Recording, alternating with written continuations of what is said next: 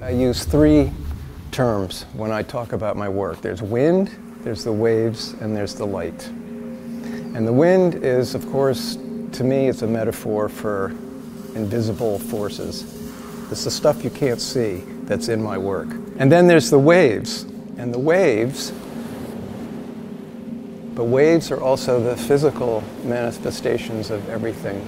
It's the hard stuff, it's the tangible stuff that I work with. The light is what you see. And so I always say the wind moves the waves move the light, and the light moves your spirit. And the reason I use stainless steel is because it reflects all the colors of the environment. And there's something about that, it's reflecting back the environment to me in a different way.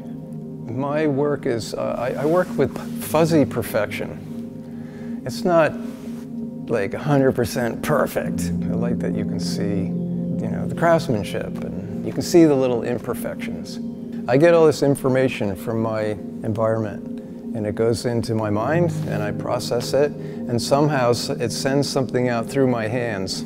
It's an intense process sometimes. I mean, I get really involved, and I spend days working on something, or I'll have something that I want to see move outside, and there's no wind.